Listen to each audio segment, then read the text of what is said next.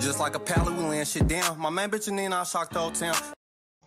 All right, man. We just hoping the Lakers shock the motherfucking Nuggets because what the fuck going on with Jokic, bro? We gotta explain Jokic and we gotta break down how to stop Jokic. That's the whole thing, bro. Get Dwight Howard back, bro. Why Dwight Howard not in the league, bro?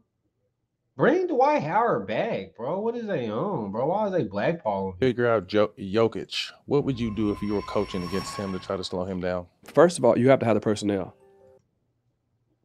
That part. Just get Dwight Howard. And I think the last team to slow them down was us in the bubble. With Dwight. And I think we had Dwight, JaVale, and we had AD. So we had 3 7-footers that we could That's the only way. throw at him. So I think the closest team is Cat healthy, or he's done for the Not season. right now. He's not. He'll be back. He'll be back. Yeah. He'll be back, right? Maybe. Yeah. So I mean, I think the team that has looks. the best shot, it would probably be the two footers that Minnesota's can throw at him. But again, if I was a West Coast team, my 2 bigs would probably be watching Joker the entire year. If I'm prepping that way, I'm studying all his tendencies. I'm seeing, when he draws fouls, when he becomes dominant. I think last night he hit like 10 or 12, some low-scoring game. But I'm watching this game, seeing what happened. What do they do differently? Or I know Michael Porter Jr. had it going, but it's like, where is games where he was slowed down? Let's figure out what we can do to try to bring out those tendencies versus the game he said 40. In those games, I'm watching those games as well. Okay, what did he get grit? How many free throws did he shoot? How many 3 attempts did he make? You know what I mean? So I'm breaking the game down, or his game in particular, the entire season if I got to go against him in the playoffs.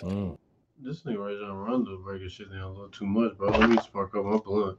What the fuck? Stephen Jackson say some shit. Why you just say, His ass be on some shit. There's very few games where people were able to do this, but when you make him try to score over you, because he's real crafty. He's not fast, but he know how to get around you. Yeah. But if you constantly make him try to score over you, he has trouble because he's not athletic. No, he's not athletic. And that's why he crafty though. That's why I feel like our bigs, we were able to throw Dwight. He was able to put a body on physicality. You got JaVale. JaVale that's long, athletic, a student of the game, and you got AD that doesn't have to check him every possession, but now he has to go against AD. So now when we get on offense, AD's attacking Joker. So he has to do you want him to play both sides. Yeah, I was gonna say that. Put him in pick and roll, put him in pin downs. If that big isn't a great, scorer, put him in a lot of pin downs. Force him to switch. If not, attack him. Shit. That nigga Rondo, look. Rondo, hey, somebody, I need Coach Rondo. Coach Rondo. That nigga be a good ass coach. Yeah, man, sign Rondo right now, man. I'm mad at the league if y'all don't give the Rondo a job, bro. This nigga's a motherfucking.